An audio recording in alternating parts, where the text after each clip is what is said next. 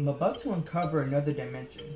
A dimension not only of sight and sound, but of depth. A journey into the wondrous land of New York. The next stop, the Detecting Zone.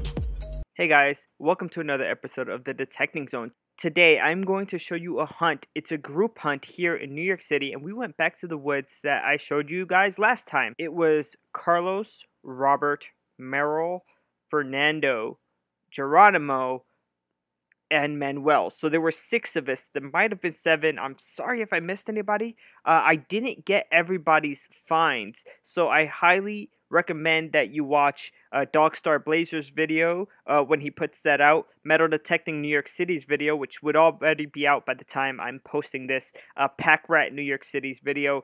They're all going to be having different perspectives of this hunt, and the links to their channels are going to be down in the description.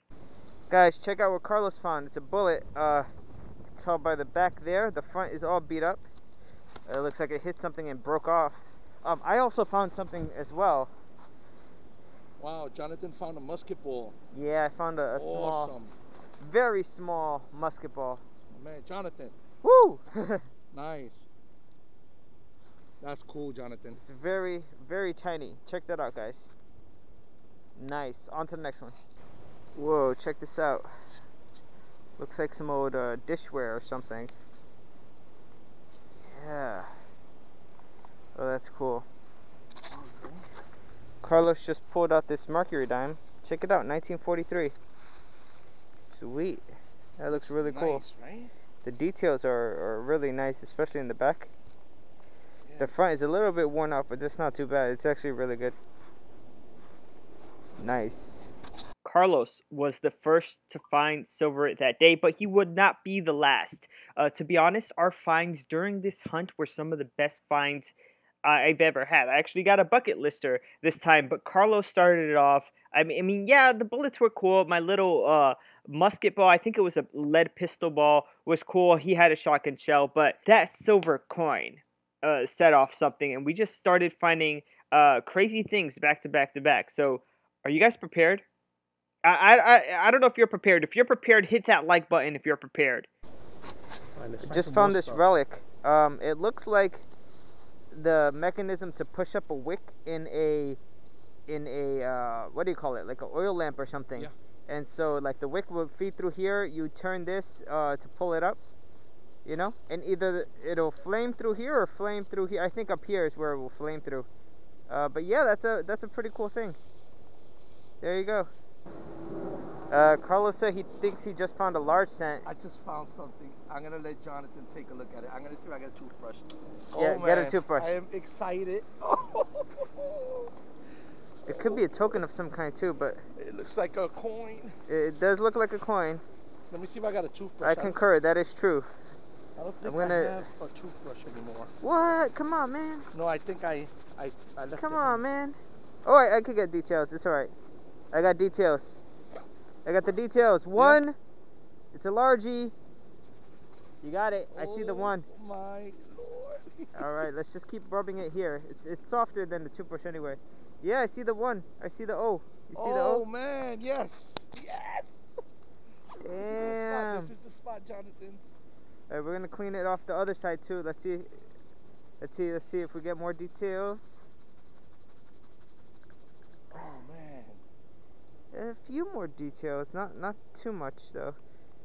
Yeah, you're gonna. I see stars. 1, 2, 3, 4. You see them? Yeah. Yeah, I'll hit it up a few more times because the details are coming up. Each time I see a bit more. Oh, damn, Carlos, you're killing it right now.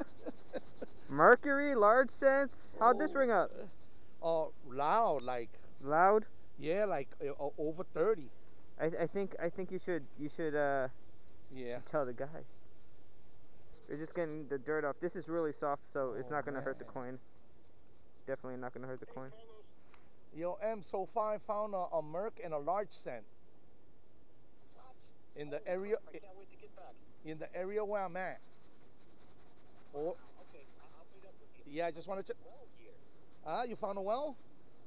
Yeah, there's a well. Yeah, we've been there before. Here, I've been there before. Wow.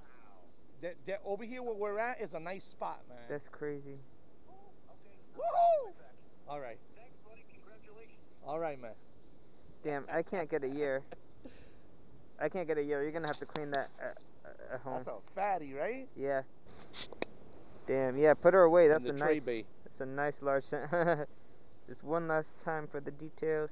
When you clean it up, send me a picture. Yeah, definitely. Definitely. Yeah.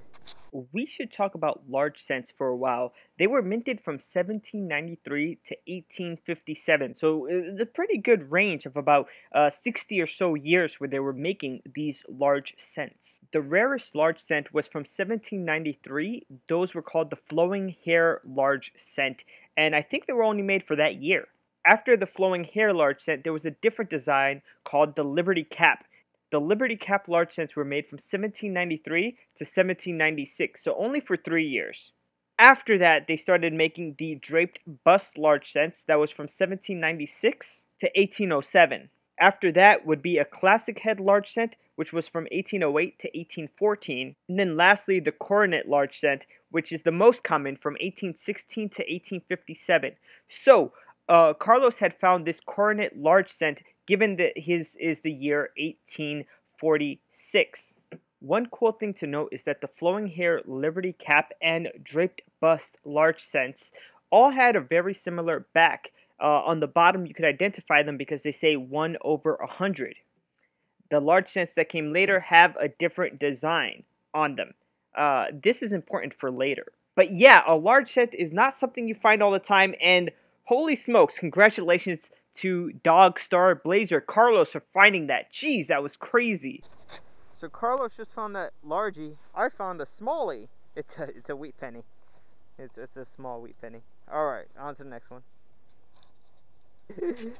Damn, look what Meryl found. Okay. It's like the long pointy thingy. Measure for today. And fortunately, I have smart people who watch my videos who can identify this for me because I sure as hell can't. What is it? It looks like it had a handle on that side, definitely. It may be for hunting. Maybe. They are. Spear. That's really cool. Ancient. I just got myself an Indian head penny. Check that out. I gotta clean it up a little bit. Let's see if we can get a date off of it. If not, I'll get a date at home.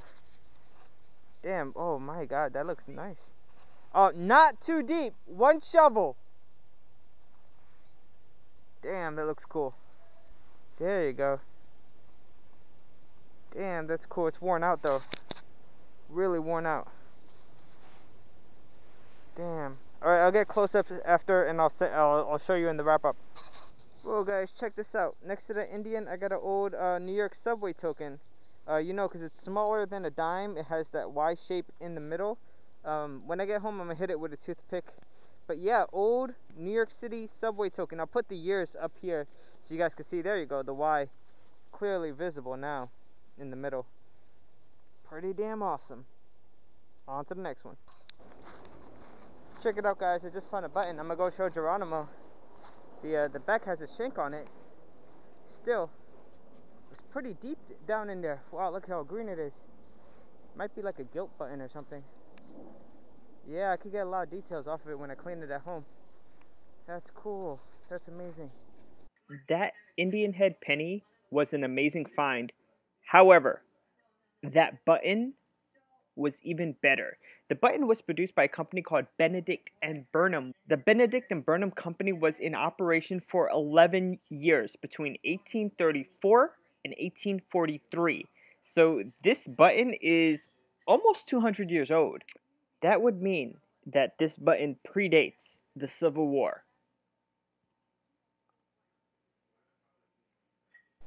I found myself another bullet today. Check that out. It's a 2-ringer. I think it's similar to the one that Fernando found. I didn't get his on video, but yeah, bullet. On to the next one. Got another bullet. Look at that. This one's so small. Pew, pew. It's really small. Like compared to my pinky, probably the size of my pinky nail. Yeah, but I got it. I'll clean it up when I get home. Guys, check out this button I just found.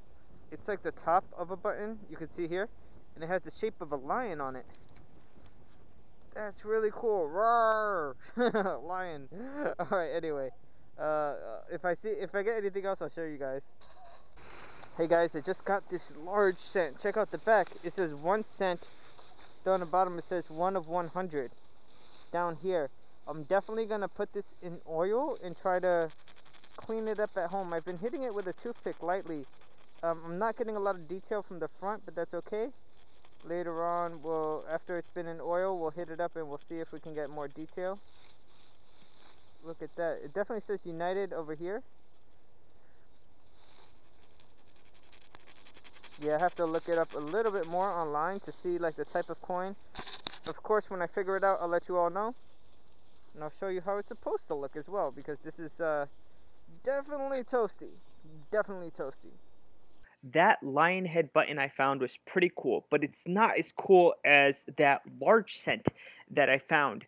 Upon closer examination, the bottom of the back of the large cent said 1 over 100, making it an early large cent. It could be possibly a flowing hair large cent, a draped bust large cent, or a Liberty Cap large cent.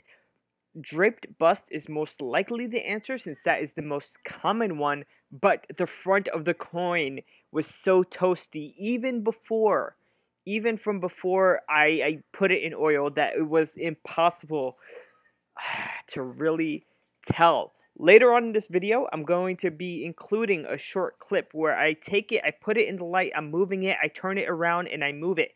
If you can further identify the year or the type, either draped bust, flowing hair, or Liberty Cap large cent, let me know. I'll be very interested to know if I was wrong in this ID. Carlos says he's a sucker. He got a merc. Let's see. He's right up there. Probably can't see him because of the tree. He's right over there. We gotta jump down. Whew, let's go down. Doodum. Oh shit. Yeah, we got it. Nice. What's the year? I can't tell. I got you. 1945. 1945, Mercury dime. It's your second silver today, right? Yes, sir. 2 silvers and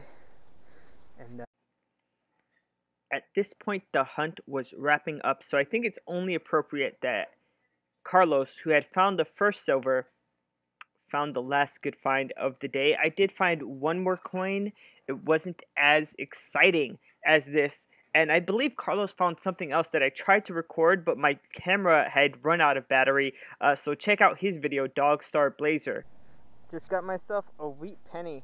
The interesting thing today is that I've been finding a lot of trash, but I haven't been finding any clad. No regular quarters, no dimes, no nickels. Wheat penny is the closest thing I've come to clad, so cool. Robert had found these 4 wheat pennies in the 1918 Mercury dime as well. Hello everybody, this is the wrap up for the hunt out in the woods. We'll go over the buttons first. This is a button that has a thistle plant on it. And you can see it still has the shank. Unfortunately, the letters are a bit fried, so it's hard to see what the letters say. But if anybody knows about the maker of this button or when it was possibly made, let me know. The second button has a lion head on it. Looks pretty cool, but it's hollow. This is one that you would put like over the button. It's more like a button cover with a lion head. Still looks cool, and it's copper. I found 4 bullets. This one was completely destroyed. They're all lead. This one is, I think, 2 rings. Yeah, it has 2 rings on it. This is a smaller one without any rings. Trying to get it to focus there. There you go, smaller one without any rings. And a little pistol ball. Cool.